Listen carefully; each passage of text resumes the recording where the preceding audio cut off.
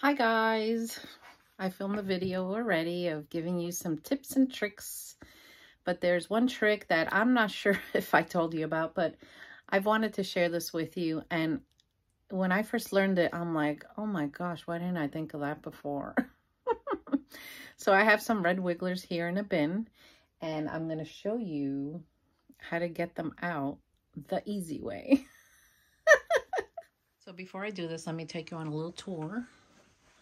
So I'm resetting my red wiggler bins. As you can see, they have different dates, and I'm moving this way. So when I reset these bins, I don't do all of these in one day, because then when it comes to harvesting in 21 to 27 days, I'm going to have to harvest all of them at the same time. And, you know, that could be time consuming. So I spread it out, I spread it out. And then once I get there, then I'm going to obviously move this way. And then I think this entire shelf, I'm just going to have cocoons, because that I need to multiply them so that they could keep going that way. So that's what I think I'm going to do. Let me show you the African Nightcrawler bin, the play around bin, nursery bin here. They're doing well. This is dry peat moss that I have sifted out of other bins, like that I'm going to set up like fresh peat moss, and then the chunks, I just throw it in here. But even though this looks dry, it's wet underneath, and they're all down there.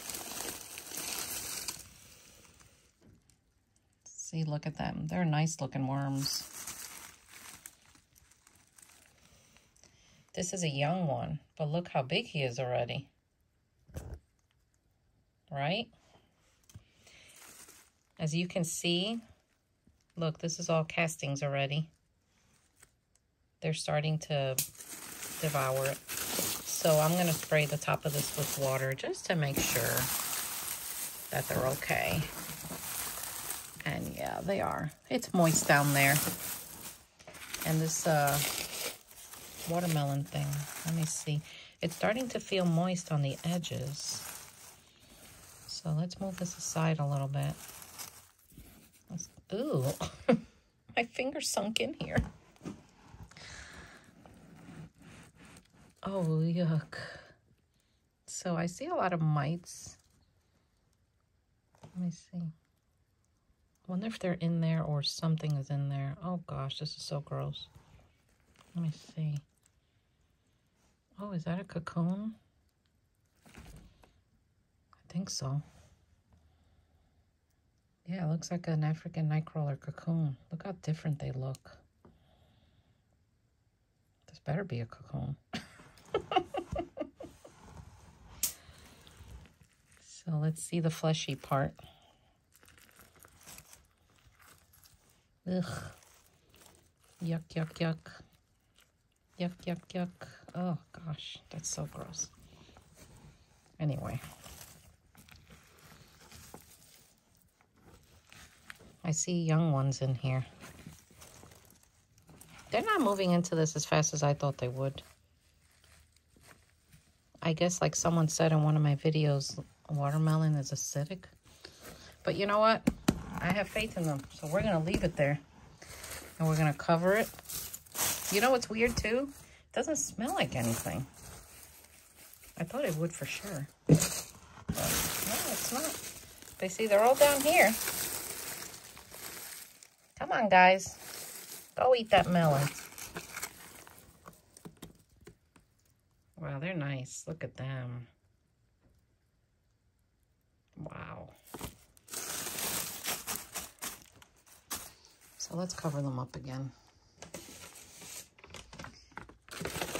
Now this paper, I just got to spray it down. All right. This is coffee, by the way. You ever taste coffee that's like expired? And it does expire because, man, it tastes funky. Oh, I hate it. So let me go. All right. So this is a trick that I learned. Another worm farmer taught me this. So you see this? A lot of us do the brush method off the surface, you know? to get them. And then you have to wait for them to go down. Then you go like this, and you have to wait for them to go down. So he told me to do this. He said, instead of waiting for them to go down, why don't you just stick your hand underneath like this, flip them over, and grab what you want, and then sift this out. And there you go. And I thought, oh my gosh, why didn't I think of that sooner? That's genius. So basically you just go like this, stick underneath, and you get like a pancake mass here. So look at this. So let me put some over here. So let's say I put them in here and I want to sift them. I mean, look. Clean worms. Sorry guys, let me put them back. So tell me that's not the best trick ever.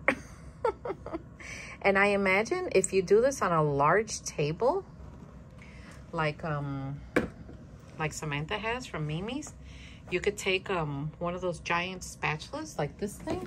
Joe bought me this thing. And basically you could just go like that on the table and, you know, flip it over and then grab them before they go down. And then as you're getting them ready, the next gang will go down, and then you just do it again. And it's like, oh my gosh, why didn't I think of that before? Isn't this great, guys, by the way? Joe got it for me for that reason, and I think it's an awesome tool. Now, don't ask me what this is for, because I have no idea. Maybe one of y'all know. Is this for plaster or for something like that? I don't know. I don't know where he finds these things. Well, he goes around, you know, Menards and Home Depot and all that, but you know, I'm not sure. But anyway, it comes in very handy, and it's plastic, and I can grip it pretty well. So, but tell me that's not the best trick, instead of doing this the whole time. And I'm sure by the end you can do this, but this will save you some time. It really will. So yeah, when he told me that, I'm like, oh my gosh, dude. I wish I would have known that a long time ago. He's a worm farmer friend of mine from the West Coast, and he's been worm farming a long time, and he knows a lot of these little tips and tricks, you know, and he shares them with me, which is very sweet. So I thought that you'd find that very interesting. And here I have the worm bin that I set up. Remember the red wiggler? And they're gonna go there, and then I'm just gonna keep going down the row. So yeah, I got this feed, this Dolomite Lime to feed, and the Azomite Minerals. Another breeder friend of mine says that it's good to give them minerals, and I agree. I still have the same supplies over here. You know, the cornmeal, and this is chicken mash, and the cricket stuff. Yeah, that makes them nice and fat, but I don't feed it every day. It's very high in protein, so you have to be careful. But every once in a while I give them some, and they like it. So I hope you guys didn't like that little trick of mine. And you know, it's very important after you work with your worms to wash your hands. You don't want to contaminate bin to bin or crossbreed them if you don't want to. Plus, if you have a cut on your hands, I mean, it is worm poop. It has bacteria. You want to just wash your hands. And I also clean my surface here when I'm done for the day, because if I come in here to do something else, like I don't want to carry a cocoon with me. Because they're so little, guys, that, you know, you don't know. It could happen. And if it does, it does. I mean, what am I going to do, you know? But so far, so good for me. But yeah, make sure you wash your hands. So I hope you enjoyed that little trick. And subscribe and like, and, you know, watch the videos. If you're interested in worms, go to my website, thegardenandwormlady.com. And I will hook you up with worms. We're only shipping worms out on Mondays and Tuesdays now. I just can't go to the post office every day to ship anything out. Now, products, I ship out a little more often because I'm able to leave them and my post lady will come and pick them up. But I won't leave live worms outside. I won't. I know people that do that, and I'm like, oh my gosh, how can you take that chance? I won't. I'm terrified something will happen to them. We have a lot of wild animals here. I mean, a cat could come up and get them, or who knows, you know. So anyway, guys, I hope you enjoy this video, and I'll see you all next time.